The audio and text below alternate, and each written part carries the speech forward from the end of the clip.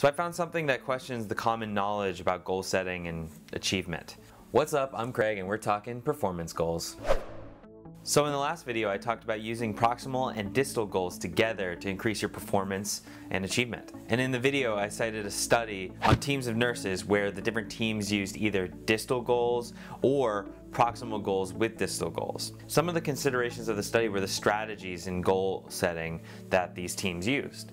The proximal and distal goal group was simply instructed to create a long distance goal as well as some short-term goals as milestones in between. Now apparently the common thought and practice around achieving long-term goals is to set that long-term goal and then work your way backward using proximal goal setting to slowly step your way back to where you are now. And looking around the internet, you can find all kinds of sources saying that's the right way to set long-term goals. However, they found that teams who used proximal goal setting first and worked their way out to their distal goals had higher performance. They stayed in the game longer and worked towards higher ends. This potentially means that setting short-term goals before your long-term goals could be more effective for motivation and achievement than the more systematized backward goal setting. Just on a philosophical level, I mean, humans aren't perfect logical beings.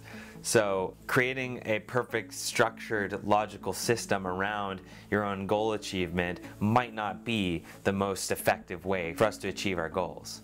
Even in the discussion of the research paper, they said that more research is needed. Since this study was done several years ago, I was curious to see if there's any more research done on this, but sadly I couldn't find anything. But if this research can be tested and replicated in another experiment, then it's plausible that the common advice might be wrong about how to set goals. And we could create more effective methods for achieving high performance.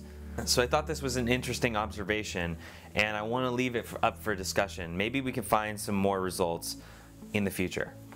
So if anybody knows more information on this topic, I would love to see it, as I'm still doing research in the subject and would like to uncover the truth.